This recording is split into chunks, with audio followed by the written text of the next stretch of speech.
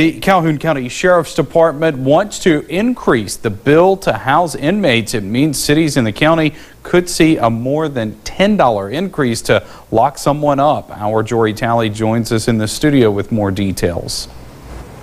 Calhoun County Sheriff Greg Pollen says his facility is losing money under the current agreement, meaning the fee isn't covering what it costs to house an inmate per day. Now, he wants a new contract.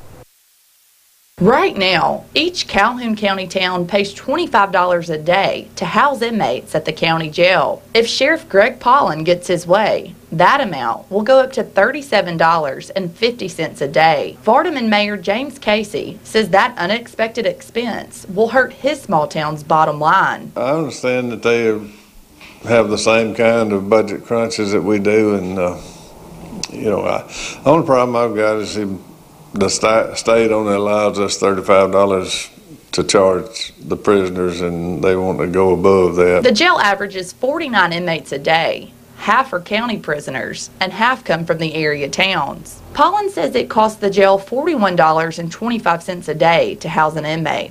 This means his budget is losing $16 a day. I've got no problem with somebody trying to make his budget work, because that's what I try to do all the time. Now, town leaders are struggling to figure out how to pay for the possible price hikes. You don't make up for it because you've got a budget, you got it set, and so you just have to dip into reserves if you have any, and we happen to have a few, but we don't want to spend it on things like that, tornadoes and stuff like that. Bruce is the largest town in the county, and Mayor Rudy Pope says this could mean a tax increase for residents. The city of Bruce has not raised taxes in 20 years. Can you imagine that?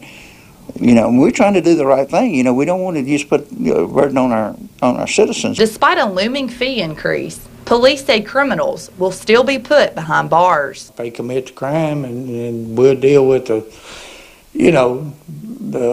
increase every how we see fit, but we're definitely going to keep doing our job. All police chiefs and mayors have been given a copy of the agreement to look over. It's not known when cities have until before they have to approve or disapprove the new agreement. Joey?